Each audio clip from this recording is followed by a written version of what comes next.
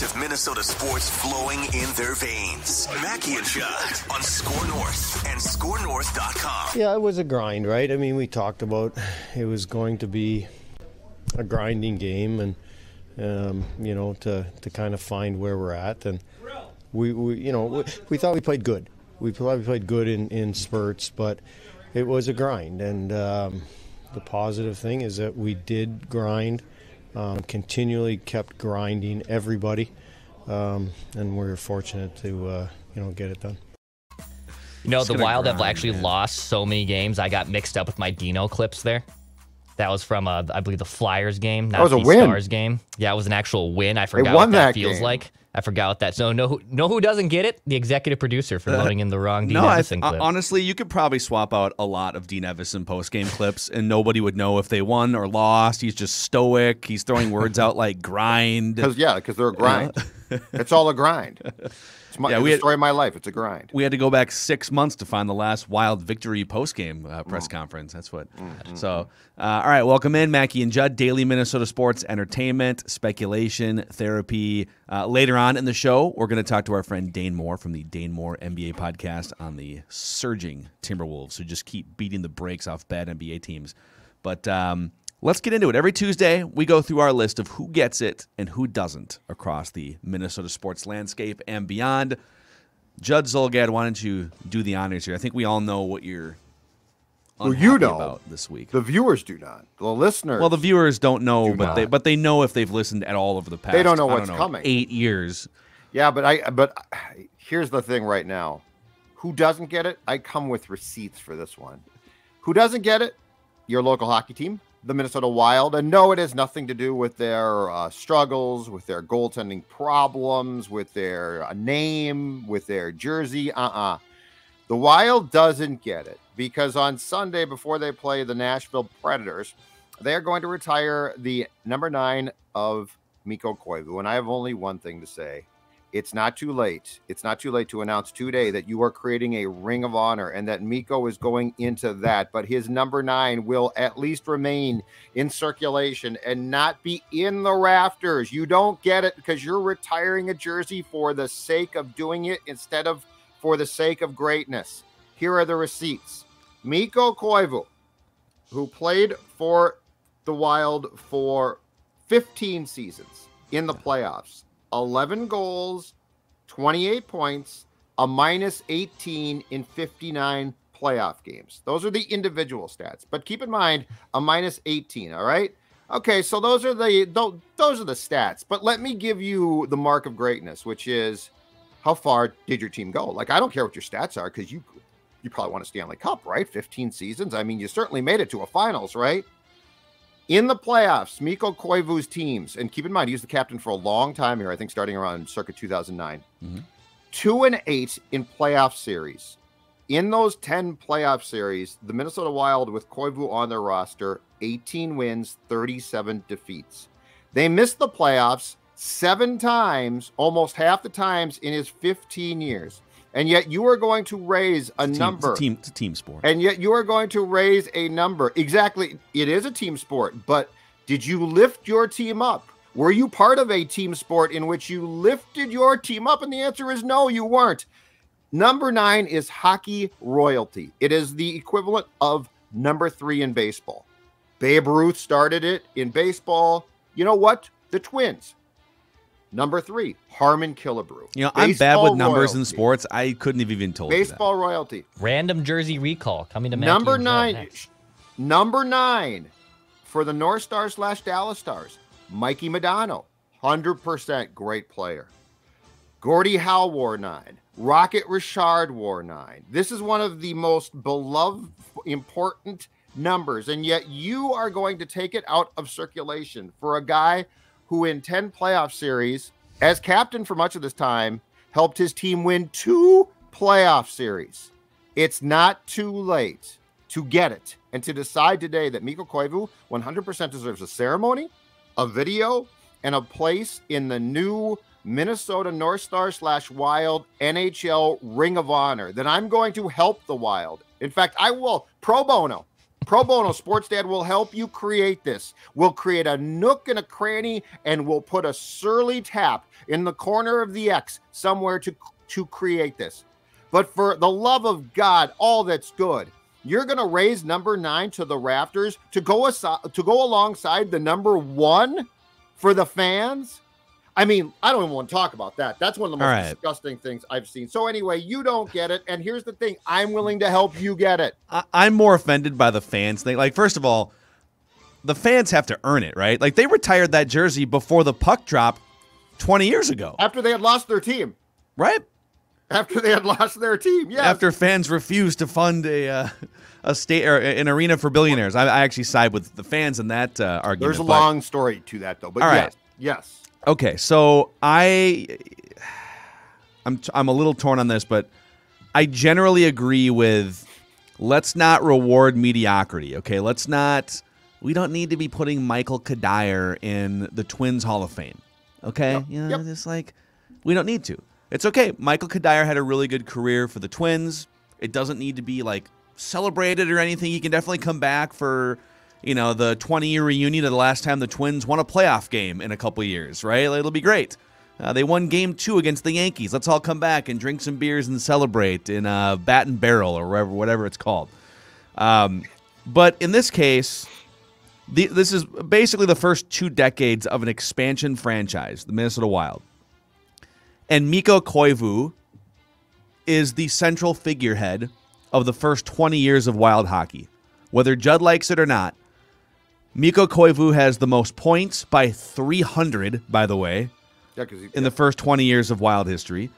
He has the most assists by 200 and the most games played by 300. Mm-hmm. He also has the best plus-minus over the course of those 20 years, ahead of Jared Spurgeon over to Suter, back to Brodin, Gaborik. So he essentially leads almost every single category. He's number 2 in goals behind Marian Gaborik. His counting stats are really impressive. So I have no problem with celebrating the most stable and important figure of the first 20 years of Wild hockey. It's one of like 98 available numbers. Everyone's going to be fine. I feel like you're getting worked. Like you're bringing in, here's where you cross the line. You're bringing in other franchises' number 9s as if that should factor into the Wild's decision to retire this number 9. He chose and I don't give a rip about jersey numbers. Like it doesn't matter to me. I don't care that you don't care. I care. That's all I care about. And look, it's hockey royalty, and we are. But the thing is, you are okaying, and again, the Minnesota National Hockey League North Stars / Wild Hall of Fame that I am willing to give my time to help create and honor people, because that's who I am. That will honor Koivu. There's a lot of guys. That's a great place. Ring of Honors are fantastic.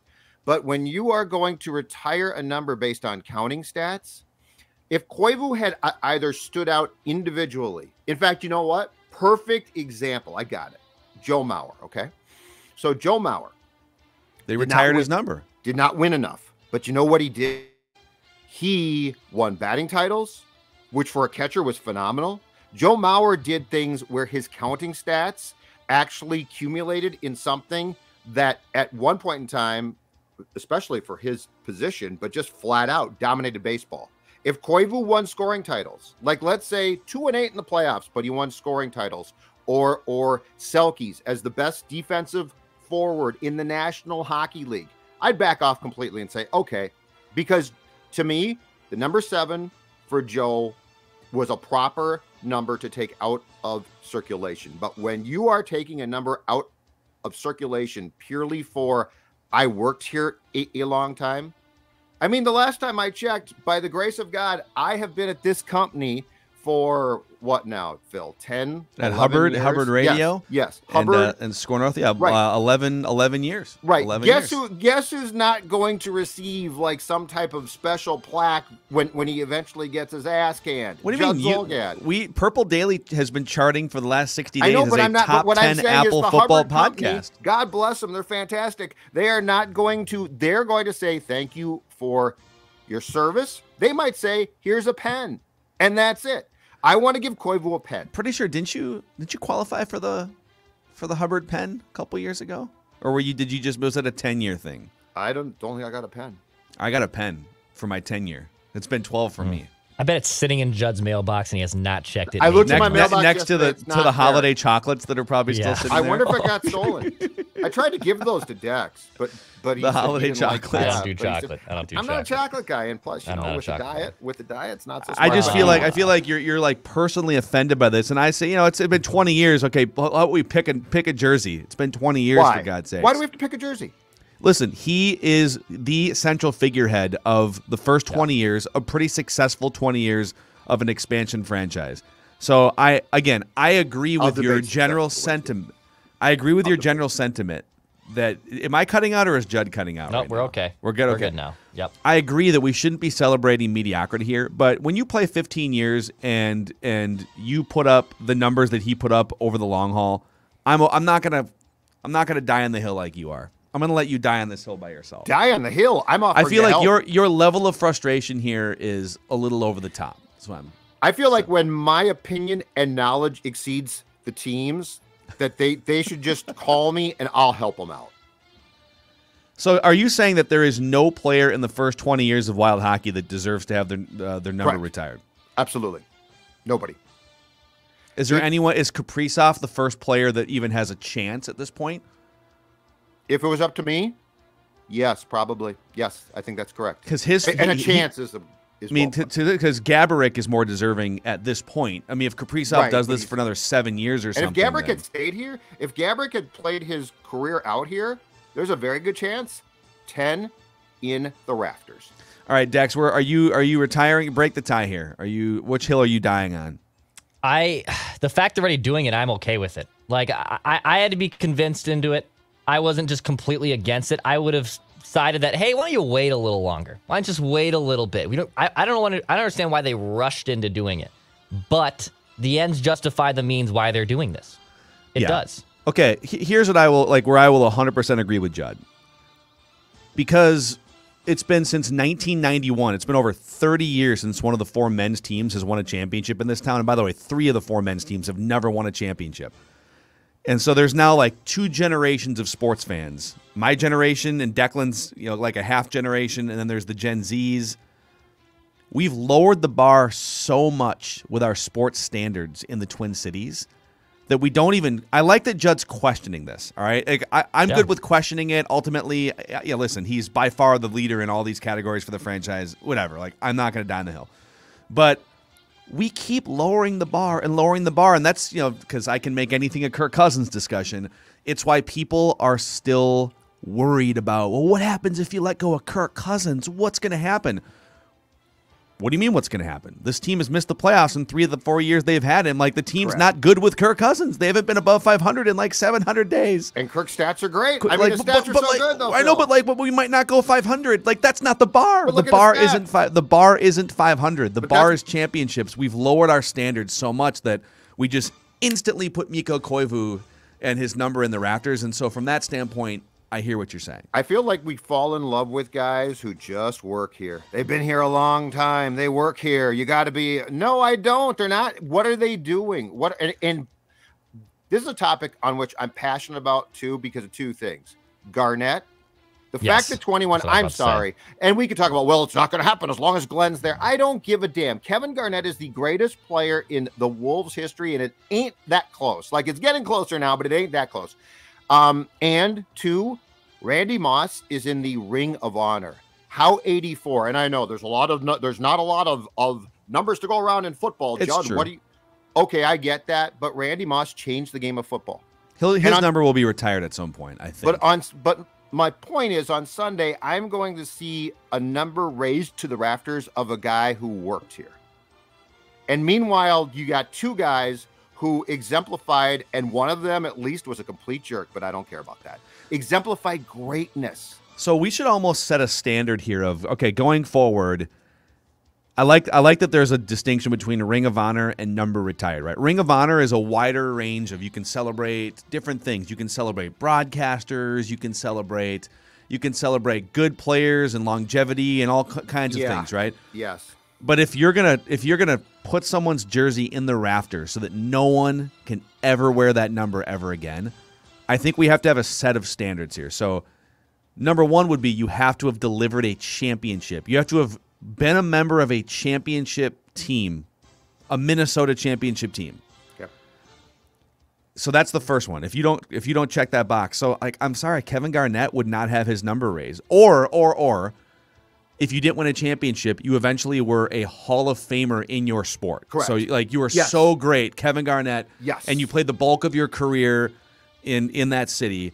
So Hall of Famer, MVP, won batting titles. MVP, but if you win an MVP, like Joe Mauer, if you win an MVP but you fall short of championship and you fall short of Hall of Fame for your sport, which I think he's kind of 50-50, I don't think you retire a guy's number. I guess where I feel Phil, about Joe, like you do about Koivu, is he did exemplify greatness for a period where he was one of the greatest in his league.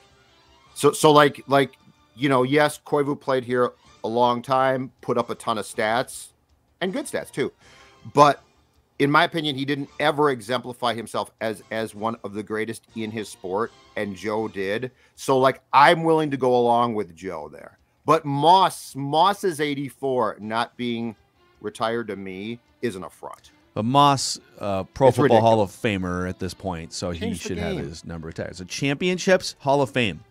Those are the bars we're setting here going forward. I like it. Okay. All right, Dex. Who gets All right. I have a who doesn't get it. I thought this was going to be a who gets it. And then I started doing more thinking on this and more research on this. And I've actually pivoted from a who gets it into a who doesn't get it. Yes. And my sports dad would be very proud of me for doing this. I like what he's going to do. The NHL does not get it for bringing back the reverse retro jersey. So last year they had the third jersey, which is a smart idea. They're trying to also compete with the NBA. It gives teams more merchandise to sell, right? It's a cooler feel. And the Wild had these, what I thought were pretty awesome, cool jerseys that were older than North Stars. Some people thought they looked like Subway jerseys. I disagree. I think they look awesome. They were awesome, these great North Star jerseys. And then the league said, we're going to put a pause on it for 21-22. And then yesterday it's reported, hey, we're going to bring them back. Oh, sweet. So we're going to bring back those reverse retro jerseys. Oh, no. Every team actually is going to come up with a new concept, and all the ones that we wore last year won't be brought. What are we doing? What's the overall plan here? Because I thought these reverse retros were cool, and now we're going to get a whole new stew of jerseys. And I'll tell you what, we think mock draft Twitter is something. Jersey take Twitter police. Oh, that is a community you don't want to upset and piss off because they will give you your takes. So the NHL does not get it, in my opinion, for flip-flopping on what the hell they want to do with reverse retro jerseys. I love it. You guys. One of you guys. I don't like. I just don't get amped up about jerseys or jersey numbers. I don't know. I don't know if I'm just like. Sorry. I'm just like a jersey sociopath. I don't have feelings or care about them. Either way. That's you. Yeah, I don't know. You worry about you, man. One of the best advice my father ever gave me. You worry about you. The Don't worry CEO about anyone else. You worry about you. Twitter just worries about himself. Yeah. All right. You know who finally gets it?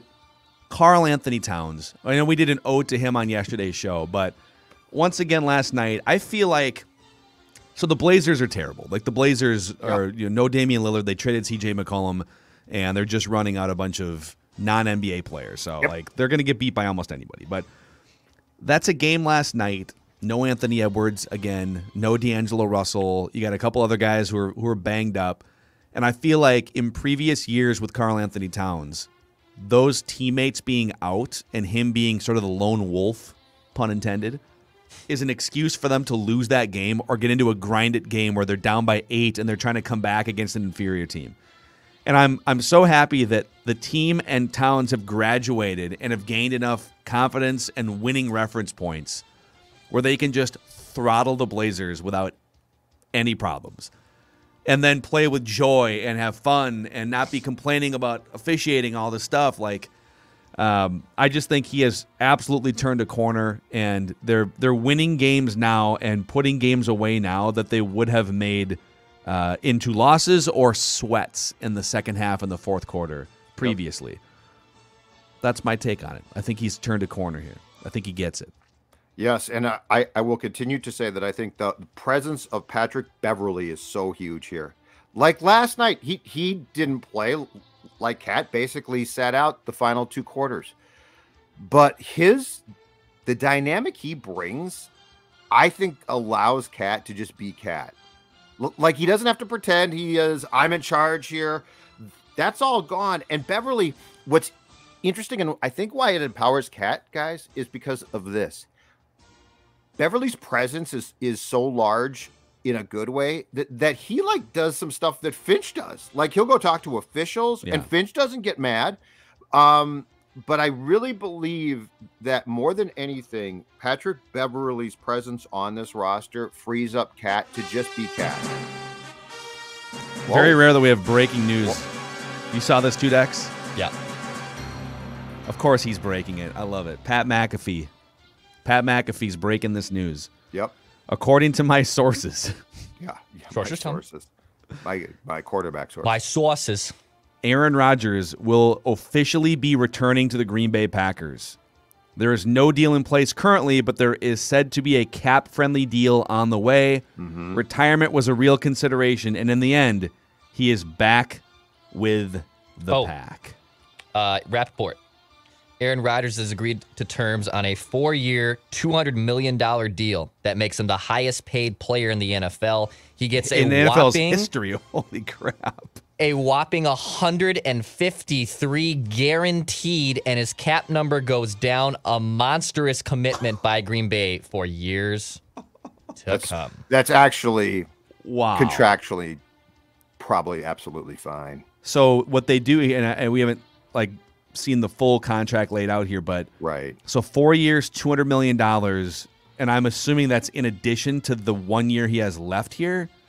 I don't know how that. We have to figure out how that works, but I don't know. $50 million a year, but they have the flexibility, I'm guessing, to just push a ton of that money into 2024, 25. Yes. So they are screwed cap-wise, but much like the Saints post Drew Brees, but all they care about is this year and next year, right? Right, but if you're the Vikings, this is perfect. Yep. This allows you to basically now make a case to the Wilfs to as much as you possibly can not concern yourself with 22, right? And because the Packers are essentially saying we are screwed in 3 years. Yeah. Or 2 years. So the point is, if you are popping as they're descending, like this works to me, if I'm crazy, I am ecstatic about this. I love this. This is fascinating. And now, of course, now the quarterback carousel can actually begin to turn, right? Let's get it going. Is that the carousel right there? It's the carousel. What was that? Is that a home run? Was it through the yeah, foul hole? Was sign. on the left or right side? It's the carousel. Not sure what that is. The carousel's going. I did one finger. What are you talking about? I'm doing it with one finger. Crazy. I'm not doing it with my finger. I'm not doing anything with my hand. Stop with that. Dirty-minded. You're getting old yourself. I think when it comes to your quarterback carousel motion, it looks like you've got some performance issues, Judd. Not going to lie. And that's where Valley Park Medical Clinic is here to help, whether it's us or listeners of the show. Valley Park Medical Clinic is dedicated to providing breakthrough ED remedies to men in the greater Minneapolis area. They are the only clinic in Minnesota to use the True Pulse protocol, one of the most effective solutions for ED available. Do not be ashamed, okay? I'm 52. I'm not ashamed, okay? Own it. Yes, just like Judd. It's 2022. Judd owns his performance issues. Hey, look. No sense in denying the truth, and if you can get help, why wouldn't you? The Valley Park Medical Clinic team is highly trained, which I think should be reassuring, because if it was the other way around, you wouldn't feel comfortable. They'll work with you in a discreet manner and will make you feel right at home. ValleyParkMedicalClinic.com. That's ValleyParkMedicalClinic.com. All right, I'll tell you another way to make you feel comfortable since we're talking about the region, okay? Chill Boys. Oh. Give me one word to describe how Chill Boys are making you guys feel today. Jack, you go first. I always go first. I'm thankful for my Chill Boys because the weather in Minnesota likes to change a lot, right? Like it was freezing cold on Sunday, and now it's a balmy 27, 28 degrees. So I can go from the long johns into that bamboo fabric just like that. And I'll tell you what, then once golf season picks up here, and I have been itching to swing a damn golf club more than any other thing lately, I can put on those performance brands, and I can go and hit the links with my performance brand Chill Boys. Bamboo, performance, it doesn't matter. It's Chill Boys. It's the most comfortable underwear on the planet. I'm going with free.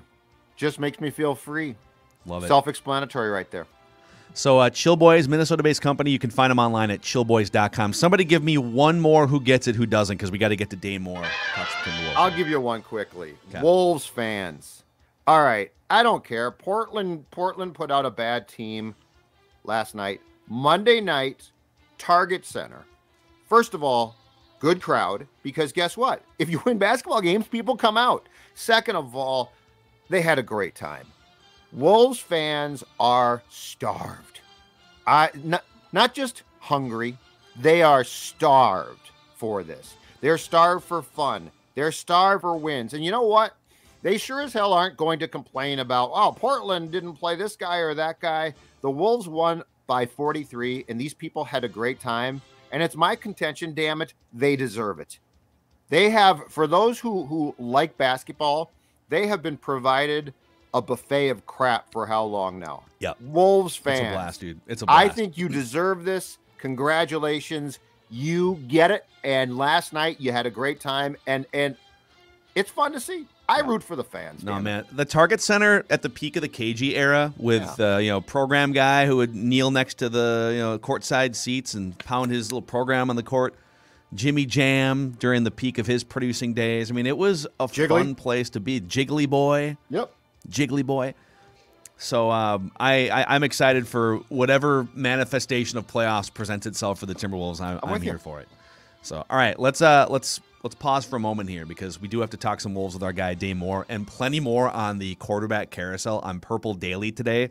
Check that out, and please subscribe to both of our YouTube channels, the Score North YouTube channel and also the Purple Daily YouTube channel. Mackie and Judd.